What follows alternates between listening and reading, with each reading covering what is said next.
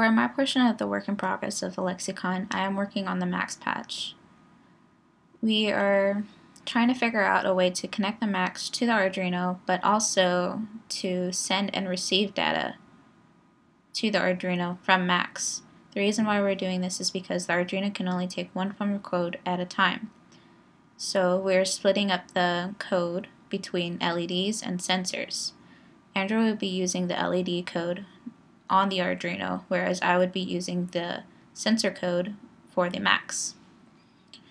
Among the code transition, we are also trying to figure out exactly what techniques we would like to use in order for the code to be received as well as output functions.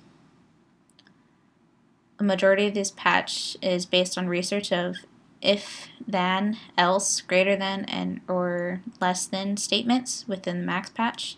There are over several different statements that max can use, but we are testing which statements work best. The example I'm about to show you is without code.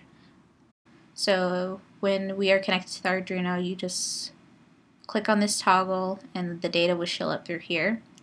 What we're doing down below is we're trying to separate the data between three values. With the accelerometer, it's going to do X, Y, and Z.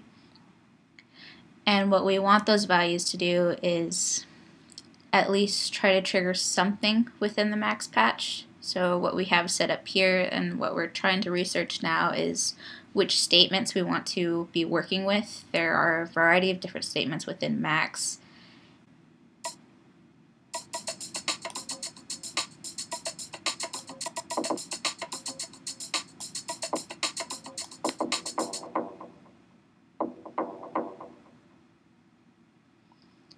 Down here is something similar, but it's mainly focused on if and then, and this is only for one value as well as one input.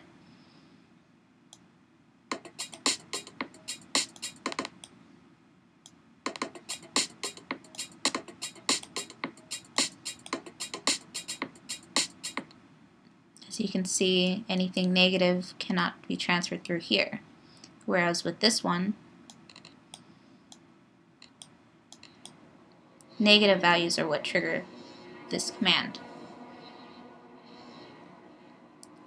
Down here we have something else similar, but instead of focusing on the statement, we have bangs, and when this second bang is triggered, this will commence this bang to turn on the toggle as well as the sound.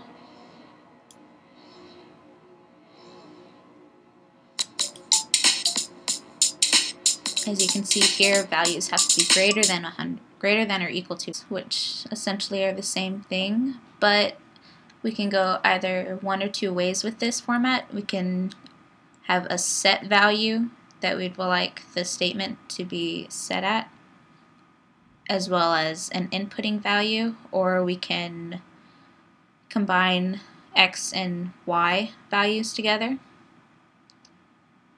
This bottom portion right here, it's called match. We're not exactly sure as to what we can do with this since we can't set this up to anything, but this will be useful for our X, Y, and Z values. We can, as you can see here, values 20 and 30 are preset, and this third value, which would be our Z, can be anything inputted. So when I toggle this up, the values constantly change for that Z